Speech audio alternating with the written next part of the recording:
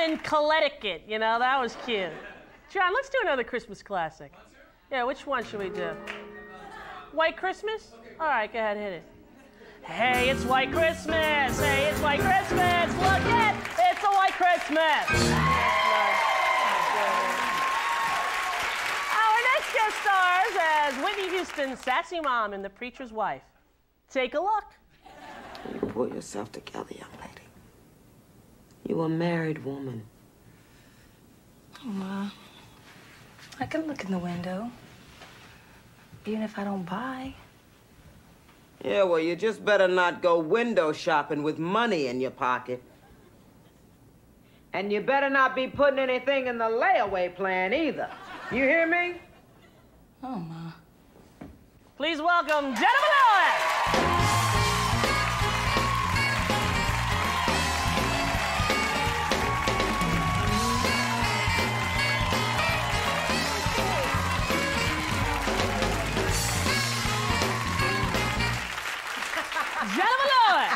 St. Louis Lewiston. How are you? I'm good, baby. Wait, before we do anything, I've got to tell you. What? How proud I am of you. Thank you, Jenifer. Is this a big star? Thank you, Jenifer.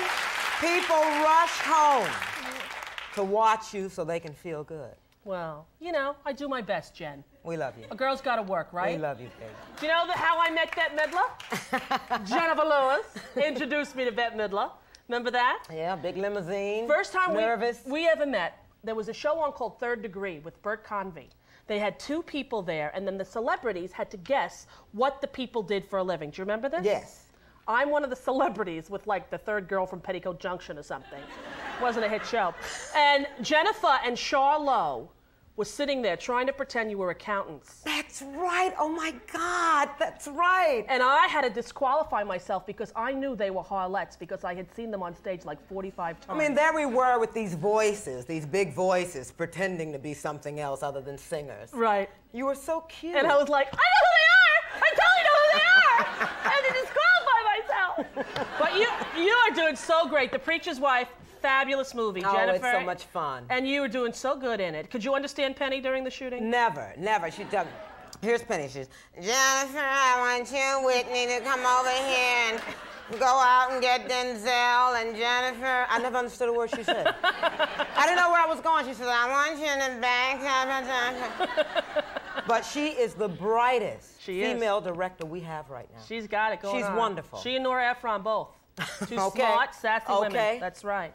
Now, Penny told me on the phone, I go, did you have a good time shooting the movie? She go, I did, but Jenifer, very big diva. Are you a big diva? I was not a diva. Now, you know, I did this show called The Diva is Dismissed. And the definition for the diva, a diva is someone who pretends to know who they are and looks fabulous doing it.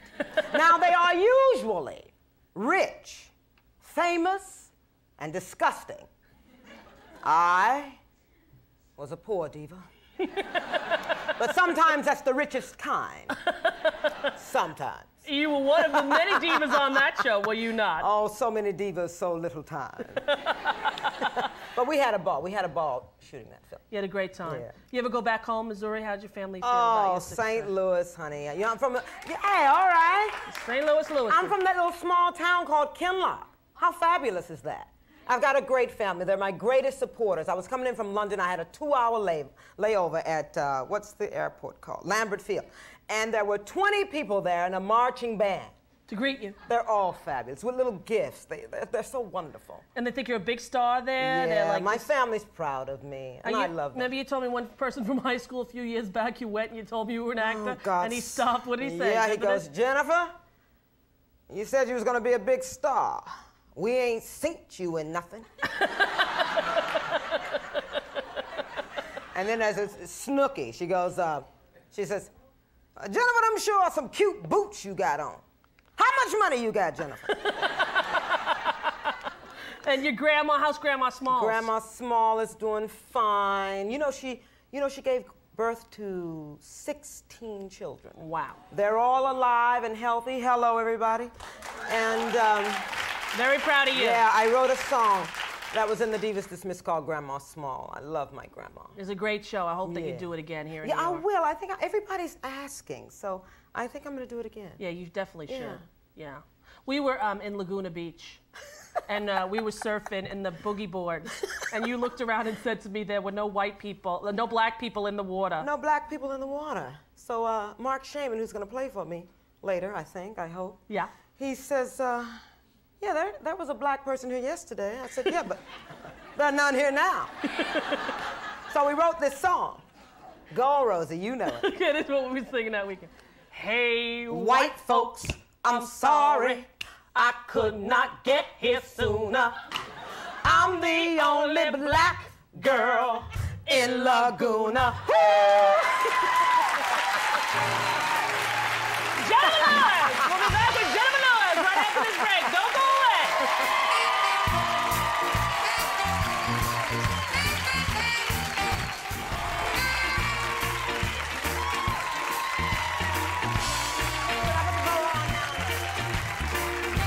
Back with Jenifer Lewis from The Preacher's Wife. Jenifer, I know you're very involved in the Big Sister program. How's Charmaine, your little sister? Charmaine, my little sister, she's great. And Christmas, I'm going to spend with her and her family. Well, good. That's a great thing. And I'm looking forward to it. Yeah, and all you big sisters out there, get a little sister now.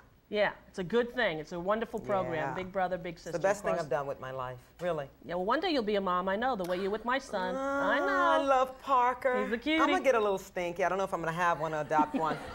But we'll see. A little stinky. I want a little stinky. All right. Now, Jenifer, every movie I see you in, you're playing like Angela Bassett's Tina Turner's mother and What's Love Got to Do with It. You and Angela the same age. Whitney Houston's mother in this movie. You and Whitney the same age. What is up with that? Well, Rosie, I think it has something to do with my heritage. Now, I wrote a little song about it. You want to hear it? Here it goes. Take it away, Jenifer Lewis. Woo!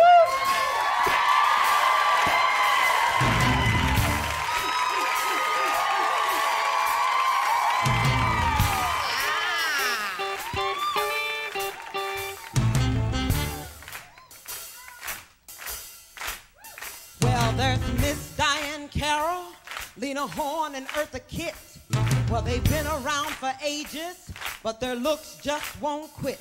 Now, when some other girls get older, their skin gets creased and lined. But because of my race, just look at my face. It's as soft as a baby's behind. Because black don't crack.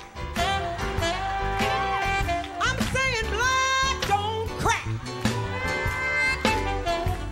Now they know I'm 30-something, but what does Hollywood do? Well, since black don't crack, they got me acting 62.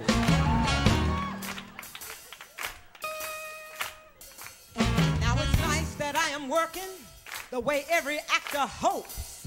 Yes, I like the loot. Oh, the money's cute, but my love life's on the ropes. 'Cause the man that I am dating sees me playing Whitney's mom.